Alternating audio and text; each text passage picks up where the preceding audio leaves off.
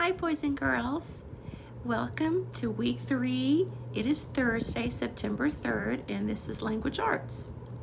Now in language arts today, we are starting to talk about being a bucket filler. I'm looking for my book. This is the story you're going to be listening to today. Have you filled a bucket today? I have the link on the Schoolology page. Now, being a bucket filler is something that we probably already do, but we don't know it's called that. When you're being kind, when you're being nice, when you do something for somebody, when you help somebody. It can be with something that you share a toy. It could be you say nice words to someone.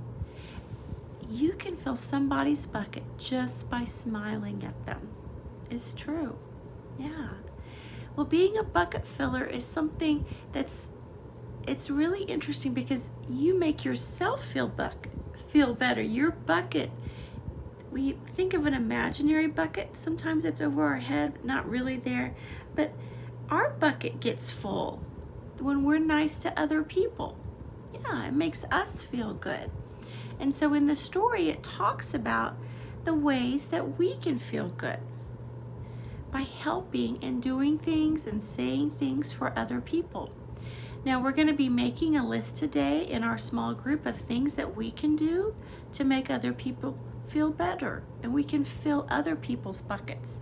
Even though we're not in a classroom, you're still with people, and you're with boys and girls, your cousins or your brothers and sisters, and so we still need to learn how to fill each other's buckets. Yeah, we do.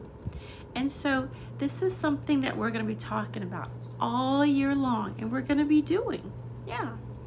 Now, I also want us to think about how that we do have our letters and our sounds, and yesterday we started doing sign language.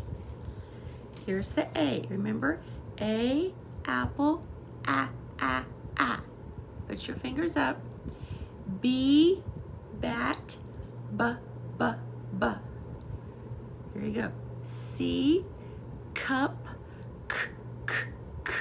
I'm going to go on and do a few more. This one, you put one finger up like you're holding up one, but you take your fingers and you make a little circle. And you touch your your second finger and your thumb together. And this is, and then you turn it like this so it's looking at you. But I'm going to turn it and look at you so you see, okay? This is D, dog, D. Then you take your fingers and they're going to rest on your thumb. E, elephant, E. It's like you're kind of doing a pretend laugh.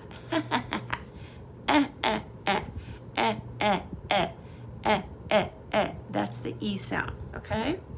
So let's do it again. A, apple, A. B, bat, B.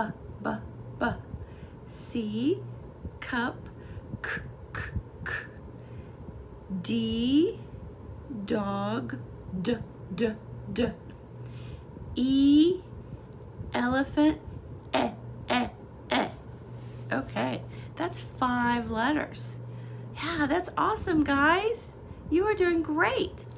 Don't forget, rhyming is the other thing that we're talking about. Remember rhyming?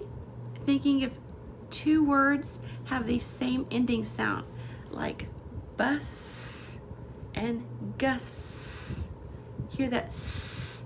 That's rhyming. Now if I say bus and dog, do those rhyme? Listen again. Bus, dog. I hear s and g. Are those the same? No, so those don't rhyme. That would be a thumbs down. Okay. What about soap? Soap. Hear that sound at the end? Say it. Soap.